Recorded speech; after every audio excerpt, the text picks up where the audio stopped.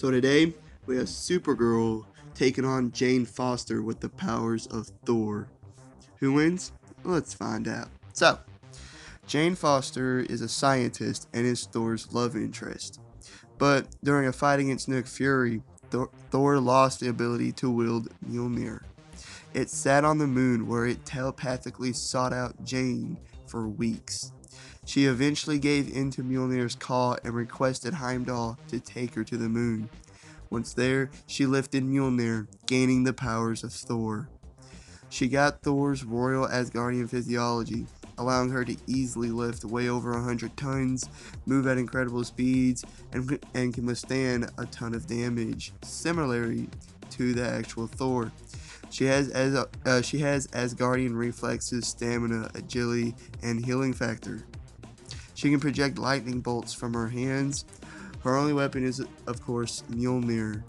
Although not having the original training that Thor had, or experience that he had, she's rather proficient at using it as a blunt weapon. It allows her to fly at tremendous speeds, control and manipulate the weather, manipulate the elements, project powerful mystical blast, and it's assumed she can do everything that Thor could do. She's proven to be an efficient brawler. Her only weakness is if she's separated from Mjolnir for too long, she slowly turns back into a human, because Mjolnir is the only reason she has these powers in the first place. And in the other corner, we have Supergirl. Kara Zor-El, or Linda Lang, is a Kryptonian and Superman's older cousin. She defends Metropolis alongside Superman and the Justice League of America as Supergirl. Due to her physiology, she has the same powers as Superman, just to a little lesser degree. Absorbing solar energy from a yellow star is her main source of power, and without it, she'd be severely weakened. She has immense strength, with it being on par with Wonder Woman and Superman.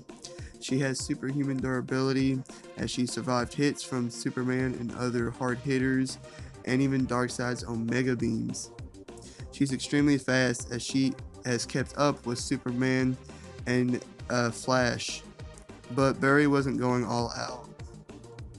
The speed also extends to her flight, as she can fly at least the speed of light, if not faster. She has superhuman stamina, agility, and reflexes. She has enhanced hearing and vision. She also has telescopic, X-ray, microscopic, and infrared vision. She has heat vision and super/freeze breath on par with Superman's. She's a formidable hand-to-hand combatant, being trained by the Amazons, and she knows the first level of Kryptonian, a Kryptonian martial art. Despite her training, though, she normally just uses a brawling style of fighting. So, in strength, they're surprisingly close. Despite her short time, Jane has some impressive strength feats, like when she battled against Odin and actually injured him, something the regular Thor hasn't been able to do. On the other hand, Supergirl has sent Superman flying with just one punch, and Clark said he's never been hit harder, and he's been hit by Doomsday, Darkseid, and other massive hitters. So I'd say they're fairly equal in strength. Same goes for durability. Like, Supergirl has more impressive feats, but Jane has some impressive feats, and she has a nice healing factor behind it. But without a doubt, Supergirl is faster. She's faster in every way: flight, running, reflexes, all that. But Jane's fast enough to keep up with her. Neither of them are skilled fighters, as they both just use a brawling style of fighting. But if you want to get technical, Supergirl is more skilled due to being trained by the Amazonians and knowing the first level of the Kryptonian martial arts, Clerk Corps. Jane is a formidable combatant, though, as she's watched Thor fight and she just mimics him. But like I said, they both just brawl around. Jane is more versatile, as she has Mjolnirs. That allows her to do all sorts of stuff and powers that are all magical based. And Kryptonians are weak to magic. Supergirl just has her heat vision and super breath, and can't really compare to all the magical powers that Mjolnir gives Jane.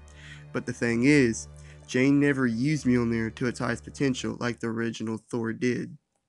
And she normally just used it as a blunt weapon, or sometimes to project lightning blasts.